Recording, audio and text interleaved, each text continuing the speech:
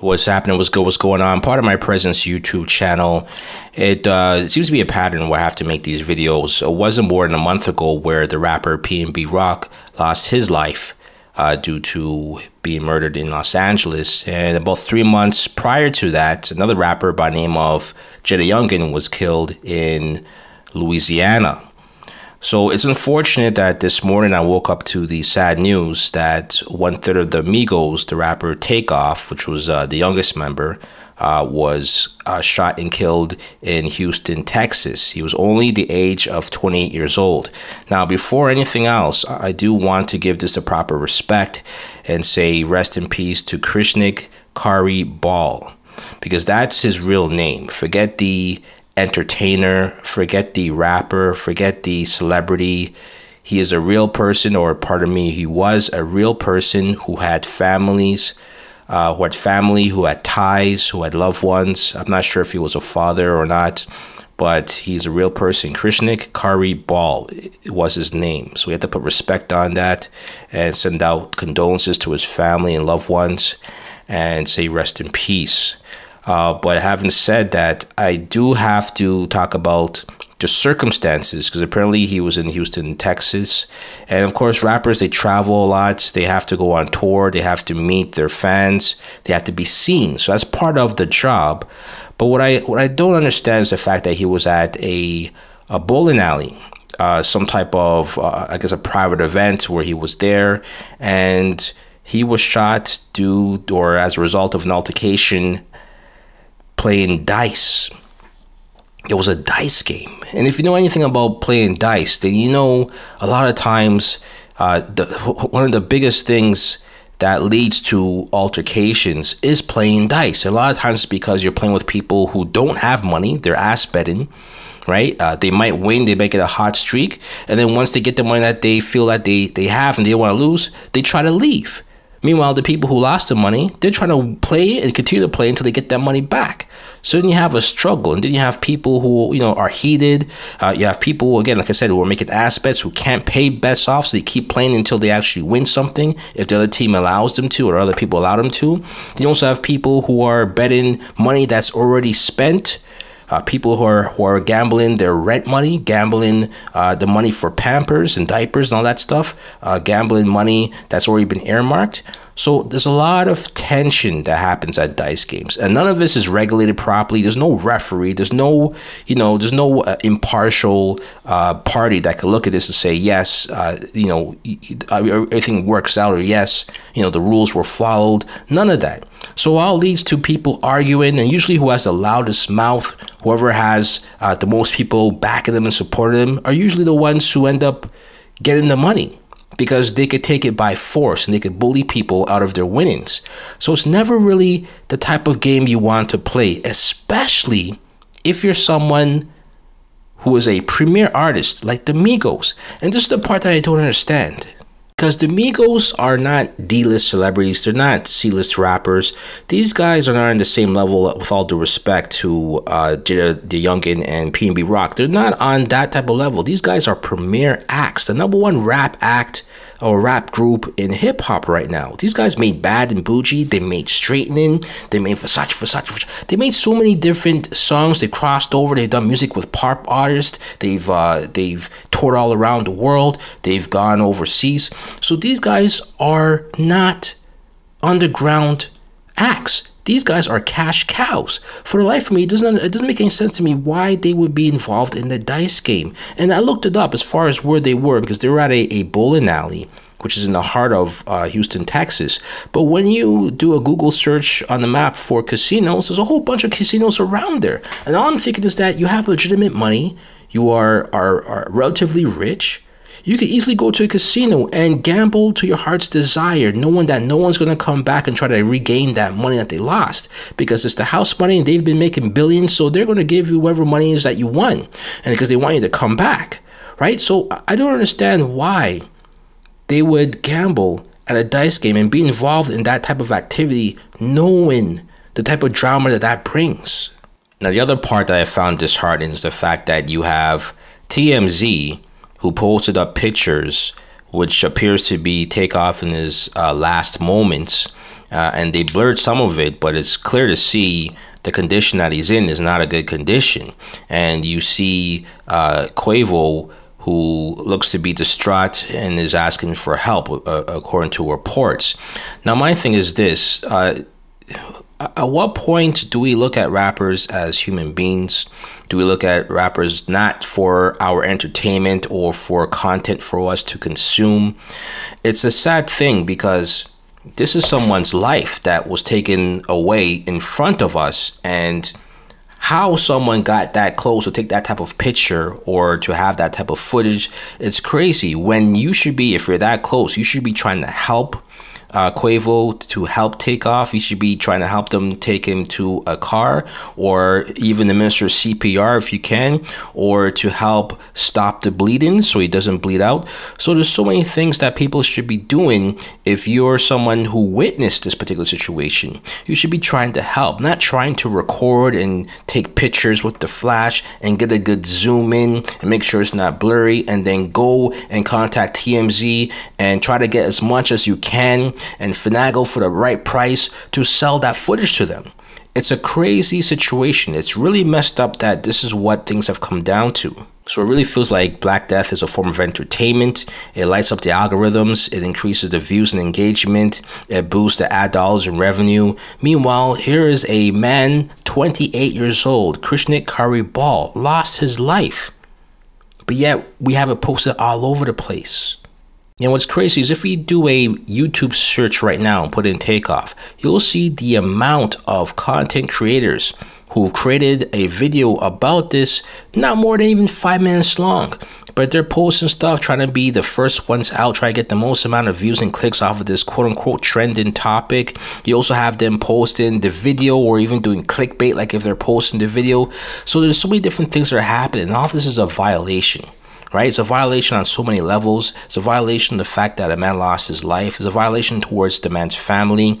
And there's so many other things that are wrong with it. And then if you were to click on some of these videos, you're going to hear either a robotic voice, or you might even hear a voice that sounds like the person is from India, or the person's from a foreign country, not connected to the hip-hop culture, or not connected to Black people at all in any way, shape, or form. But they are capitalizing off of this. They're exploiting this pain. They're exploiting our death. It's crazy to see. It's crazy to witness, right? So it's something that I must state. And I know people might think, well, I'm being hypocritical because here I am, a content creator, putting out the same information. But I like to think I'm a little different, and I'll explain why. Because I'm trying to give some commentary with this. I'm trying to add some context to this. And I'm also trying to give some information that could hopefully help rappers going forward, so that they don't end up in this type of predicament that, unfortunately, we found Quavo and unfortunately Takeoff in. This might sound crazy, but I think it's time that rappers really reconsider how they move. And when I say how they move, I don't mean as far as security and making sure that someone's armed. What I'm referring to is what you do in your spare time for entertainment, for hobbies, for fun. I think rappers, some of these rappers, I mean, they already know, right? They don't go out much. They're with their family. They're low key. They don't wear a lot of jewelry. They don't hang around people that they really have no business hanging around with because they're in two different social classes. But I think it's important that we understand that as a person who is a public figure, because that's really what a rapper is. He's a public figure. He's the face of something. He's a representative of something larger than who he is, whether it's a movement or the record label itself. But he's a representation of so much more. He's the face. He's the frontliner. And what we're seeing is that a lot of rappers are getting in harm's way because they are the representation. They are the face. They are the frontliners. And everybody knows if you're a frontliner, you are at the most risk. And this is why a lot of rappers are dying the way that they're dying, because a lot of these rappers, they feel like they have to wear jewelry. They have to uphold an image. They have to look like they're rich. They have to look like they're wealthy, like if they're cocky, like if they have, you know, a great self-esteem. They have to show all of these things. And they have to put up this front to promote a specific image. And I think it's time that we take away these pressures on rappers so that they don't have to put up this image, they don't have to be seen. Because we see so many other rappers who are not subjected to this type of situations, that they're not at the risk of someone trying to rob them or take their jewelry or try to shoot at them. You have a few of the highest selling rappers, the biggest rappers, Kendrick Lamar or J. Cole. You don't see them. They're not wearing jewelry. They may not be running around with a large security detail or a 100-person entourage, but they're the biggest rappers ever. Everybody recognizes them. They know who they are, but they're safe. None of these things happen to them. Why is that? Because they're low-key? Because they're family men? Because they don't go out gambling and playing dice with people who are in a different social class? Maybe it's time that rappers understand that, hey, you're the frontliner. You are the person who's out there. You are the person who is representative. I should be around the proper places, the proper people, and not associate in situations where I might lose my life. Maybe you play poker and have that done inside a mansion where it's just you and a few selected friends and you're playing. Maybe not go to the club. Maybe not go to a restaurant and have all your jewelry on. Leave all that stuff at home. Leave all of the costumes and all of the uniforms that you have to put on to say, hey, I'm a rapper, I'm famous, I'm somebody. Leave that at home. Because I think it's a shame that you can't go to a bowling alley and have fun with family, loved ones, and friends.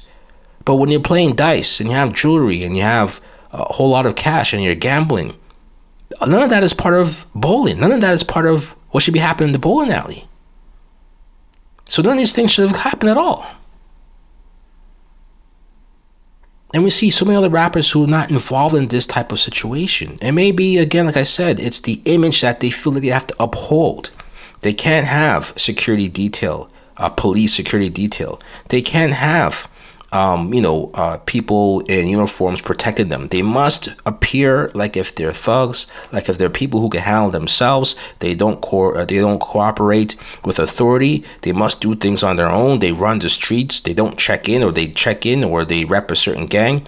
All of those things, we might need to stop that and take that image away from us. Take that image off of our backs. Because what good is it doing a rapper? And why do they need to feel? Why do they need the feeling that they need to do that?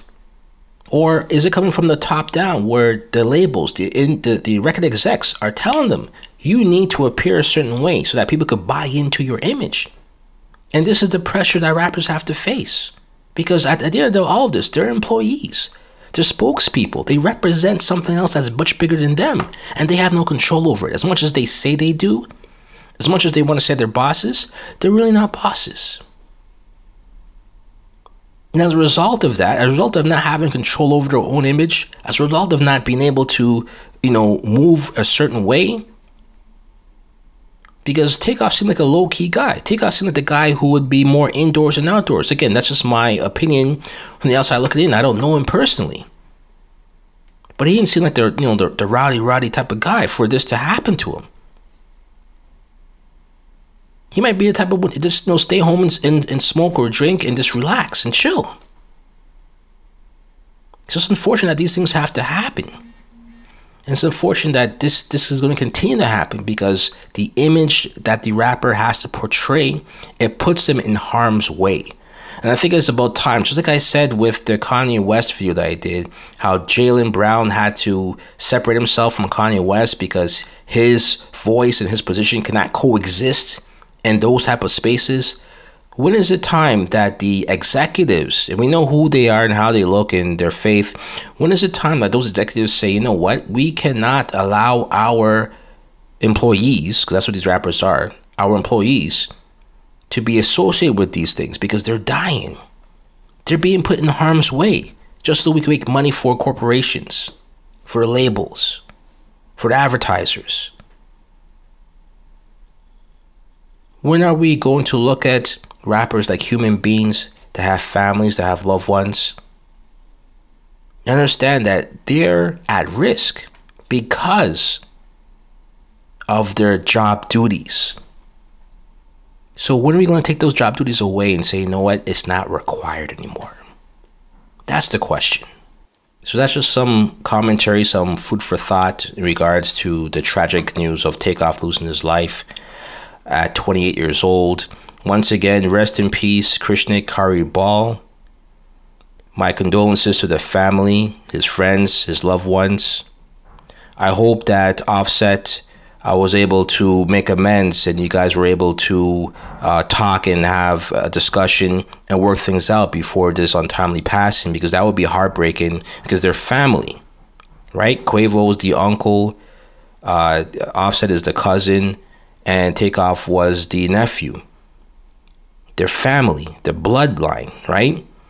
So I hope that Offset was able to make amends and they were at peace and they weren't at war, because this is a sad way to have to hear about your cousin and you're never going to be able to speak with him again. And the last, memory you have is the fact that you guys were at odds. So I hope that wasn't the case. But again, you let me know how you feel about all these things. You could leave a comment in the comment section. You could like, you could subscribe, you could share all those good things. But again, hopefully things change from this. Hopefully the pressure to be the quote-unquote type of rapper that they feel they need to be to sell records or to boost views and engagement and streams. Hopefully that changes and we start to value rappers as human beings and as people who have something to offer, who have children to raise, who have family that loves them and want them to be around until they're in their old age where they could be seniors. Right, so you let me know how you feel. Like, comment, subscribe. Until next time, part of my presence YouTube channel. Next move, best move. Peace.